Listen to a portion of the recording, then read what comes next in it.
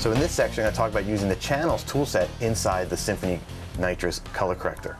So if I go to my color corrector, and now I have my Symphony color correction toolset, I'm going to come up here, I'm going to turn on my RGB parade so I can see my levels here, and I'll put on YC scope.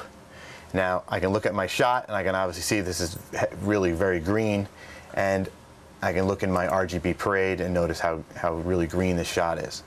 So in channels, what I'm going to do is there's not a lot of detail in my blue channel. So I could go into curves like I did with Media Composer and do a pretty good job with this.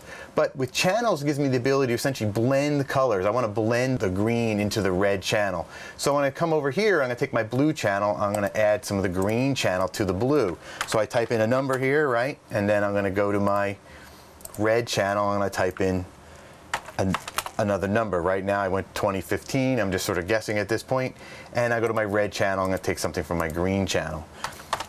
Right? And so now I've done this very sort of big sweep in my color correction, and I'm able to take a shot that's really way out from, really needs a lot of work, and I sort of brought it back, and you could see very quickly on my RGB parade where I'm at suddenly.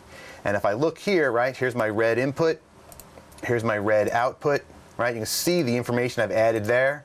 There's been no change to the green, right? I haven't touched my green channel at all. And I look at my blue, boy, it's really dead. There's really no information there, and look what I ended up with. I have a ton more information.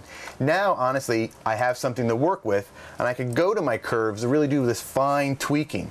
And so I would look at my RGB parade, and I'd come to my blue, and I would sort of start bringing this up, right? Bring a little bit of this down. And I would now come into this, and I could use my curves, right, additionally, right? And so this is very powerful in that I can make sort of big sweeps and channels and just do the tweaking in curves, is what's really where curves power is, in this type of tweaking in fine detail. And I'm able to get there very fast with the Symphony toolset, and I'm able to just make huge sweeps. So shots that are just really way off, I'm able to bring back.